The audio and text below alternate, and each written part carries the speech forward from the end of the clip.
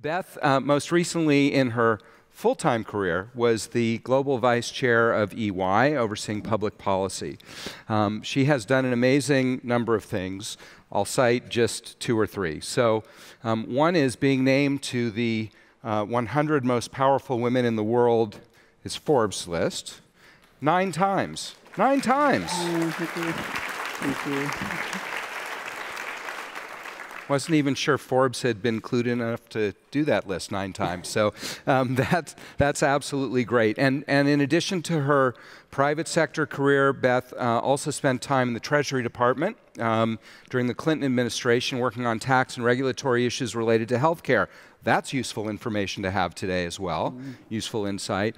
But the thing I really like, because when I'm not thinking about sustainability, often I'm thinking about basketball, and Beth is in the Indiana Basketball Hall of Fame. And you know, if you know anything about basketball, if you're not from the United States, let me just tell you, in Indiana, there is literally nothing more important than basketball. That is true. Yeah, nothing more important than basketball. So, and she played at Purdue, which is also where my hero, John Wooden, the former coach of UCLA, played as an All-American. So you're good with me. This is all this is all pretty fantastic. Good to know it. Just took that. So we're going to talk a bit about PGLE, which is, by the way, for Californians in the audience, I didn't say PG and E.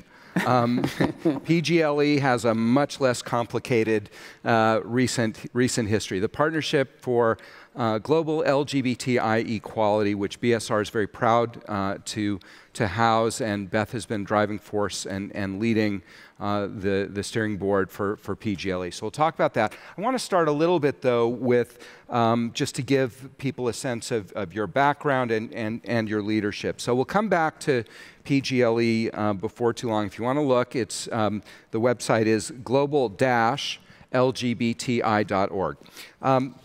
But Beth, you know, you had a very distinguished career at EY. You retired, and you know, air quotes for retired, as Vice Chair of Global Public Policy, and you used your position and your influence and your role at EY to advocate for gender and LGBT equality. Tell us a little bit about that journey. How you had impact, what some of the challenges were. Well, thank you, Aaron. That journey is interesting in that, you know, I was out to dinner one night with a girlfriend. So this is when you have moments that kind of change your career, perhaps, and your focus. So Global Vice Chair of Public Policy, 155 countries all over the world dealing with governments. When our profession, after Enron and WorldCom, we went from self-regulated to regulated overnight. And so it was public policy in our profession didn't even exist before Enron and WorldCom. So it was really that put us on our heads. And I kind of just stepped into that role after a long career in tax, doing normal things in the firm. But it was one night I was out to dinner with a girlfriend, you know, once a quarter, check in, catch up, and she looked across the table at me and she goes, you know what? She goes, you don't do enough for women. Got your attention. It did. I was angry, actually. I looked at her and I'm like, you have got to be kidding me. Like, I can't mentor any more individual women. Like, I can't do any more. What are you talking about? She said, you don't get it. You're the Global Vice Chair of Public Policy. You deal with governments all over the world, and you're mentoring individual women. You could change the world for women if you wanted to. And that was such a huge pivot for me. And that's when I realized the platform that I had, which was I was doing my job, and I was thinking small. I wasn't playing big. So it really caused me to say, you know what, I really could change the world for women if I want. And so that was really the evolution. I remember getting up out of a Harvard meeting, a Harvard Women's Leadership Board meeting, group of women were talking about, this was right after the global financial crisis, where predominantly groupthink had led us off the cliff, and there were a lot of women behind the scenes trying to bring us back and not getting any credit for it. This group of women at Harvard, we were talking, we were very frustrated. We're like, why doesn't anybody understand the business case for diversity? Why does no one understand it?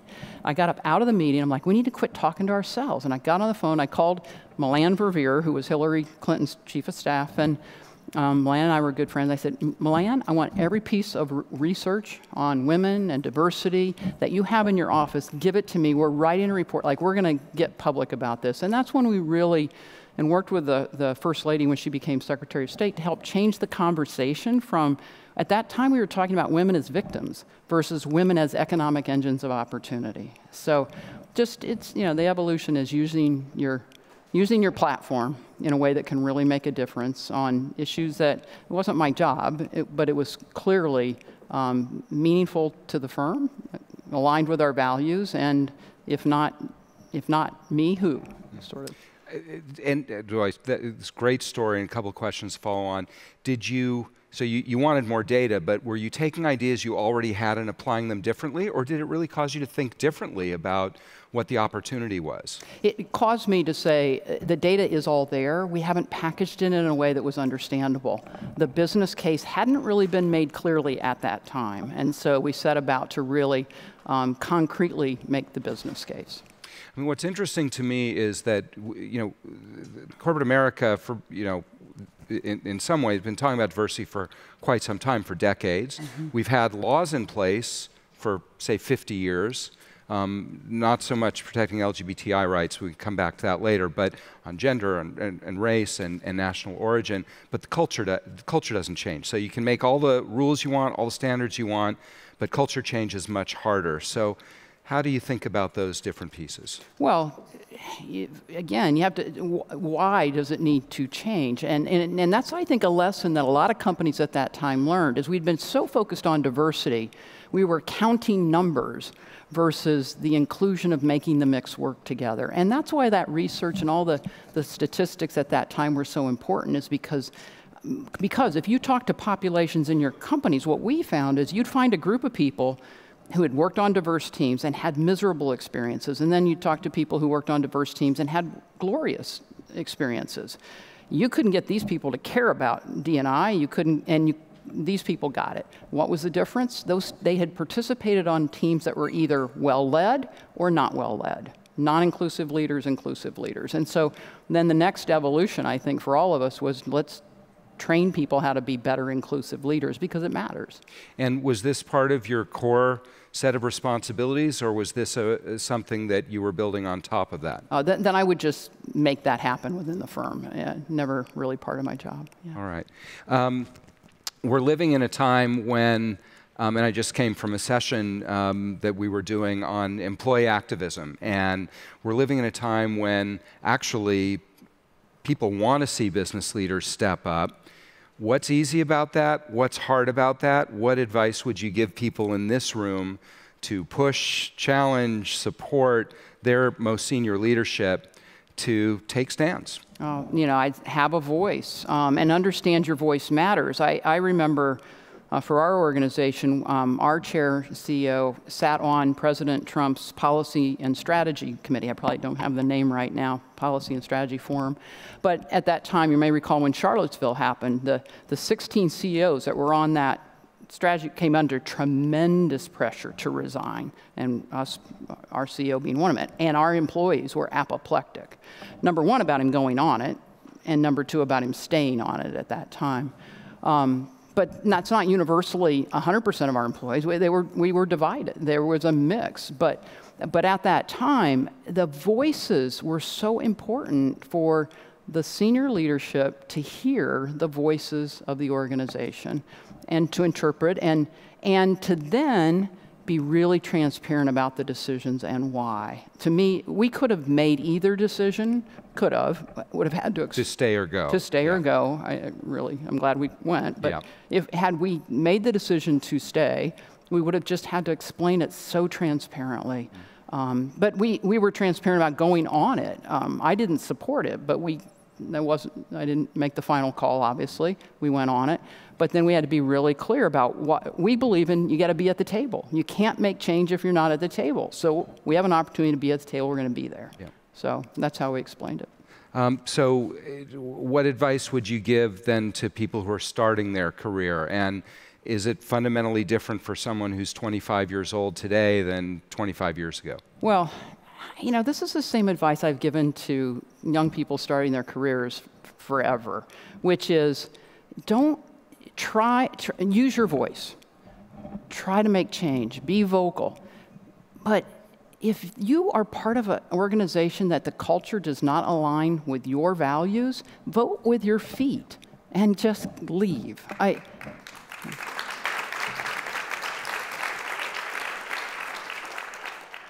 They'll get the message. Yeah, I think they did. Yeah. Yeah.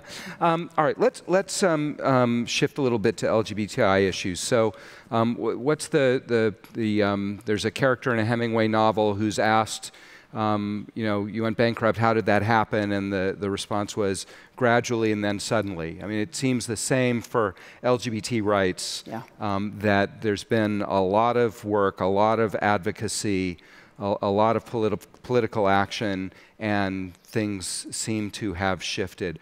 What was the role of business in that? Oh, I think business has an enormous role, not only historically, but now going forward as well, in what we control within our four walls, in our workplaces. Just speaks volumes about what we believe in and what we, and our inclusive nature. Think about the fact that our employees everywhere in the world go home at night and they come back in the morning. They go home at night and come back in the morning. Some go home into communities that are very tolerant and inclusive. Others go home at night into communities where it is not that way. That ebb and flow over time is what I think about as how we will change the world on LGBTI inclusion everywhere in the world. I think what we do within our four walls is critical. Tell us a little bit about the work that you've done to advance those issues at EY and beyond. Well, I only came out as gay in 2011, so 8 years ago, very late in my career. I was 52 years old. Just thought my private life was my private life. Had been married for 13 years to a man, so I had the greatest cover in the world in my entire career, just say, I'm divorced. So I honestly didn't stress about this. Wasn't I need to come out. I just never thought I would never have come out. Can I tell a quick story about? Go for it. Okay, because it sets the context for the answer to your question. I'd always been a very strong straight ally to our LGBT group at EY. So the leaders of our LGBTI group came to me and they said, look, we're going to do a video for the Trevor Project, the It Gets Better campaign. Many of your companies probably did it, where we all did these videos. Some of our LGBT professionals told their story about how their life gets better. So our leaders said, we're going to do this at EY, do our video. 5 or 6 of our LGBT leaders will tell their stories, and will you be the senior straight ally closer on the video? I'm like, sure, fine. No problem. Apparently Beth is also an actor. Yeah. And so fast forward 2 months, and I'm on a plane, and I'm looking at what I got to do the next day, and I pull out the file. There's this video script that I'm supposed to read the next day into the teleprompter, written by the team from the perspective of a straight ally. And so I read it, and I had a glass of red wine, which probably made all the difference in the world. But I read the script, and I said, wow, if I was being honest, that's just not what I'd say. And so I pulled out my EY pad and I started writing about what I would say. And yeah, it started off, yes, I'm gay. I'm not entirely comfortable with that, and I may never be, but that's not the point. Here's the point. You're different. The world is trying to make you, gay teen at risk of suicide, the world is trying to make you feel like you don't belong, like you're less valuable just because you're gay. No, you are valuable because of that difference, not in spite of that difference. And EY welcomes that different perspective. And thank you. I realize, though, where that came from authentically was me joining a profession in 1981 that there were very few women. I was one of the few. There were very few Democrats. I was one of the few. There were very few introverts. I was one of the few. So I had sort of a long career of being included at EY, even though when everybody was in right field, I was in left field, just all the time. But the firm valued me for it. My views were welcome. So long story, winded story, sorry. So I record the video. I go to the video shoot the next day, say what I want to say. And it's just the cameraman, the head of our LGBT group, and me. Okay, so I'm now out. to the head of our LGBT group and the cameraman. Yeah, which isn't really out. But so then a month later, so that video's in the can. A month later, I'm going to accept an award for EY at the Trevor Gala that night, and then the video's going to go public the next day. So I have a month to think about this, and our LGBT leaders in my office every day for a month going, you sure you want to do this? You sure you want to do this? Like, your life's going to change. You sure you want to do this? And I'm like, yeah, I mean, I really didn't. I'm like, because the message was so important to me about difference and the importance of difference. So you get to the night of the Trevor Gala. My partner at the time, who I was with, we almost broke up the weekend before the night of the Trevor Gala because she was convinced my life was going to end, that there would be such backlash. I thought I was a coward and a hypocrite for having been closeted for 52 years. So I was ready to be judged very harshly by the LGBTI community for having been a coward and a hypocrite. So I go to this dinner 3/4 of the way through knowing I am going to say a sentence that, as a leader who is gay, and prepared to be booed and then for my career and my life to end. And that's how I approached it. So going to the gala, 3/4 of the way through the speech, as a leader who is gay, and I hear, like, way back there, somebody yells, and then way back there, somebody yells. And I'm like, here it comes. Here come the boos. Here it comes. You know? And then all of a sudden, there's this, and then it's a 5-minute standing ovation. And I stood there on the stage, just tears pouring uncontrollably, because it's 52 years of silence broken. And in that moment, life sort of went from black and white to full color. And it's how it felt. But... No, thank you.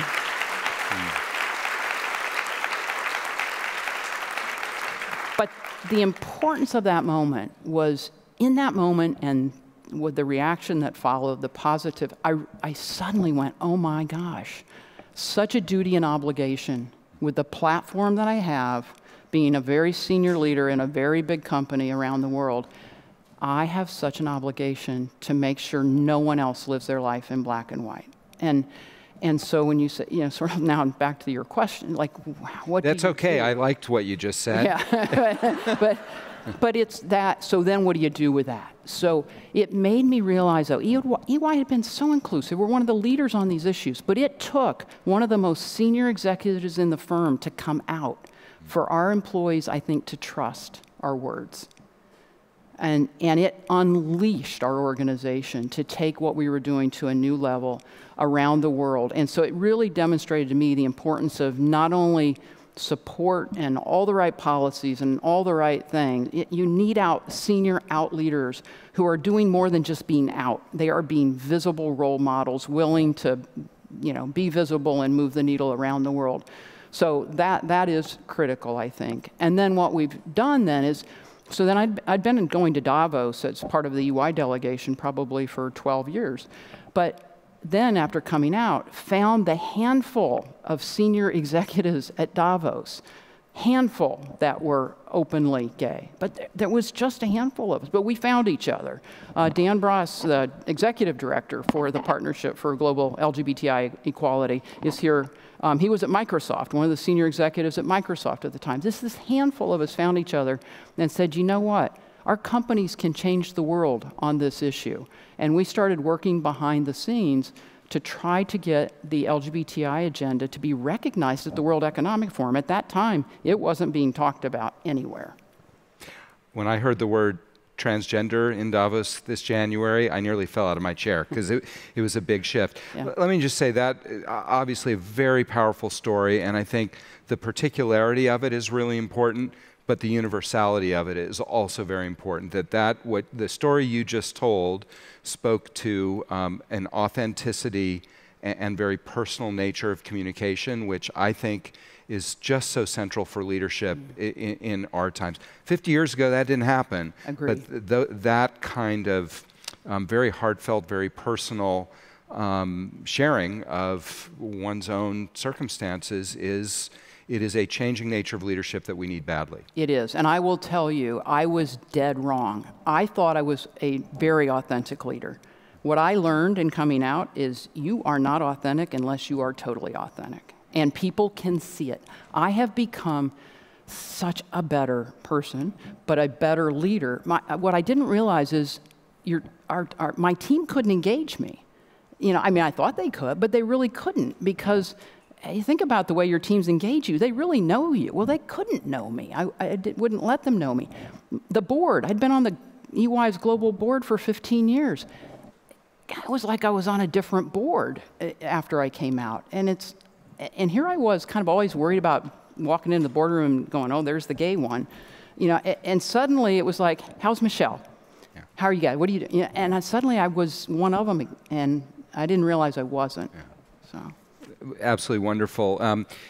We're going to rapidly run out of time, so I want to ask a couple more questions. We also invite you, use Twitter, hashtag BSR19, if you want to pose a question for Beth. We've got to talk about PGLE. Yep. Why don't you tell the audience about PGLE? What does it do? Why is it important? And we would love to have more companies join in. Enormously important, and I want to thank BSR for all of your work with us and support. We're proud to house it. Thank you. But this story about Davos and the handful of us that found each other, so the PGLE, Partnership for Global LGBTI Equality, is in collaboration with the World Economic Forum. So this is a group that was formed in collaboration with the World Economic Forum after 5 or 6 years of working behind the scenes with senior leaders at just a handful of companies. This organization was founded in January of 2019. Can you believe that? The World Economic Forum just agreed to do it this January. So we have, they're in collaboration with them. We can use their channels of distribution, their brand. They're now in the mainstream, on the main stage in Davos, and into the mainstream of the programming at the World Economic Forum, which, as you know, if an issue isn't discussed within the World Economic Forum, it sends a huge message to world leaders. It sends a huge message that it is not important, that they don't have to pay attention. Now they do. And we have that sort of web. So it's founded by 7 companies. We are signing on more. We want more. We have 14 now. But what are we committed to do? We are committed to change the world for LGBTI inclusion around the world, not by competing with other LGBTI organizations, but by amplifying and lifting, by using the platform of the World Economic Forum, both in Davos, but also regionally and around the world. Also working with the UN, trying to get these companies to, you have to have signed on to the UN standards in order to join the partnership. How many companies have signed on to that now? A couple hundred, I think. Yeah, 270. Thank you, Dan. Thank you. I knew we would know that. 270. Our goal is to get many, many more, and then to work around the world, both not only in sharing best practices among the companies, but their strength in numbers. So with the platform of the World Economic Forum, the power of the UN, and then finally the strength in the companies working together, where when you combine the economies, the corporate economies of those 14 countries, we're bigger than a lot of countries. So tremendous power. And it takes me all the way back to when we control what we do within inside our 4 walls at those companies. Think about that. Pick your country. When those employees go home at night, come back in the morning, and those 14 companies are working together and many more companies to come, that is how we'll change the world. In Davos a couple of years ago, Vice President Biden met privately with those of us working behind the scenes, and he sat down with us and looked us in the eye, and he said, you companies can do what we government cannot and will never do. You have to change the world on this issue. So I think it's that critically important. We invite all of you to have your companies talk to Dan and I about what joining the partnership looks like. We're very excited about the potential, because as we've seen in the U.S. on this issue, there is a tipping point on this. Because this is an invisible difference versus a visible difference, there really is a tipping point where you get momentum, and then when it feels safe, everybody just, boom, they come out, and you really can go quickly. And, you know, your story, there are people in the world who are feeling the same pressures that you had previously, except the consequences for coming out are significantly, you know, are potentially life and death. I want to ask about that. So the companies that are participating are global companies. It's one thing to talk about this issue in the San Francisco Bay Area. It's another thing to talk about in parts of Africa and Asia and elsewhere in the world. What's the role of a big global company try to move the needle in cultures where the LGBTI community is at risk, sometimes by very explicit government policy, not only culture? That's what's so exciting about this partnership, is our commitment is to start to go from the easy to the hard. Like, it's funny, in the LGBTI agenda now, you're noticed more by your absence than your presence. There's pinkwashing, and so people are now watching actions, not trusting words. And so our commitment is to start together to go from the easy to the hard. There's strength in numbers. We can do this together without as much risk of backlash in a particularly difficult country, but through quiet diplomacy. This isn't, go in, wag finger. A lot of this, corporates are very good at quiet diplomacy, knowing when to speak publicly, but also when to pull levers privately and how to make change. And we do that on a lot of issues. This will be similar. And did you fan out this issue throughout the EY community globally? Did we? Yeah. Yeah. And what the key, there was really a recipe for success. It took grassroots people on the ground. We had to have LGBTI people on the ground who would speak kind of around power, speak truth to power and globally, so that I could be involved in pushing levers and kind of help have the chair and CEO ask questions at the right time, and then do roundtables and things. We'd get our local leaders comfortable, make it safe, show them it was okay, rather than just force and tell. We would have to show them the path to safety, and I think all of our companies have kind of similar approaches. Yeah, corporate diplomacy is a powerful tool and often underappreciated and underused, I would say. Underused, yeah. But I've heard so much conversation at this conference about that. I think there's a real growing recognition that on a lot of these issues, corporate diplomacy is invaluable. Agreed. So we do have a couple of questions. One, I think, flows from this. What do you think allies and companies, large and small, can do to make sure that everyone feels that they belong in their work culture? Because diversity, you talked about being an introvert. Diversity is not only about, the body that you're born into, but also your personality, your work style, et cetera. So how can allies help ensure that there really is an environment where everyone feels valued? Allies are critical, just critical. I think having a senior out leaders is critical as well, but having allies is incredibly critical. What I like to say is, though, closeted allies don't do any good. If you think about your closeted employee, a lot of people are very supportive allies. If you talk to them, they're very supportive, but they're closeted. And what I mean by that is they don't make their allyship visible. And if you're a closeted employee, how do I know you're an ally unless you say so?